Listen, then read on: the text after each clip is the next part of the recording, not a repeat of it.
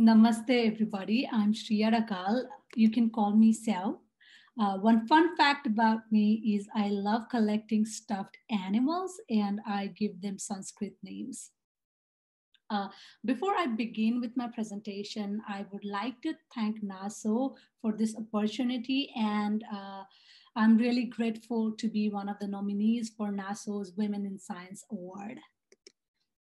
All right, a little background about me.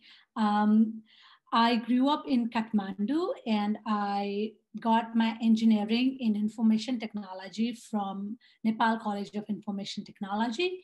Currently, I'm pursuing a PhD in computer science at North Carolina State University. My professional interest lies in natural language processing research and development. I'm also interested in internationalization and localization of technology and services.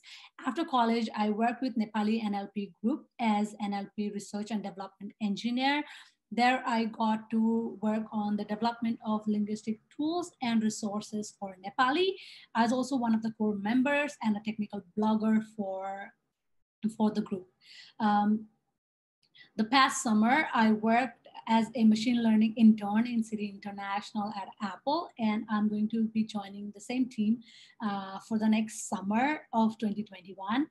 Currently, I'm a PhD student in argumentation lab at NC State University, where I'm working on argumentation mining from scientific publications.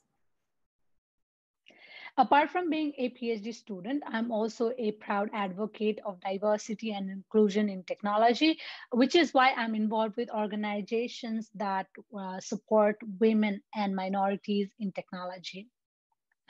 I am the founder and a co-advisor for Nepali Women in Computing, which is one of Anita B. Org's sisters communities that works towards supporting Nepali women technologists in their career in tech. And I represent Nepali Women in Computing at anitab.org as one of sisters community leaders. I'm also a I'm Remarkable Facilitator, which is an initiative by Google to empower women and other underrepresented groups to celebrate their achievements.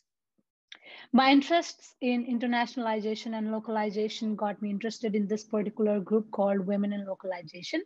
Currently, I'm a member of Women in Localization, but this is one role I'm still trying to understand and navigate. Previously, I was also involved with Women in Computer Science at NC State as their graduate relations chair and Lean In Circle coordinator. I'm really grateful to have had gotten this opportunity where I could give back to my communities in terms of both language processing and Nepali women in computing. These are some of the contributions that I'm particularly proud of. In the long run, I see myself working in the research and development of linguistic tools for Nepali. Not only Nepali is my native language, but it is also the only language my mother communicates in. And I want to make sure that all these cool latest technologies, she can use them. She can use them without language being a barrier for her. I understand the importance of having the right resource and support to flourish in any career. I was lucky to have my parents and friends who invested their times and resources to help me advance in my career.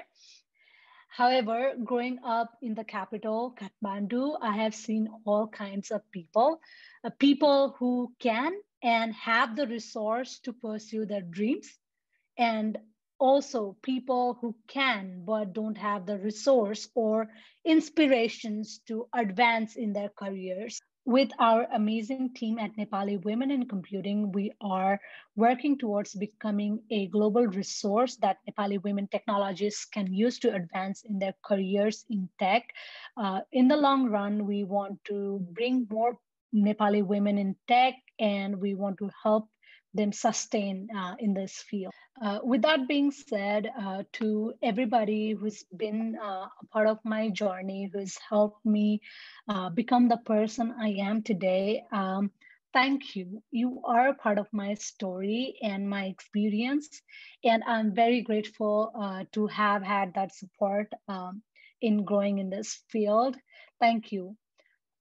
Last but not least, thank you, NASO, for this opportunity. I am really grateful to be one of the nominees for NASO's Women in Science Award. NASO's Women in Science and Award would give me and Nepali women in computing an opportunity to reach out to a wider group of people. It would also help amplify our voices, make people aware of what we're doing at Nepali Women in Computing and how they can use our community to advance in their careers in technology.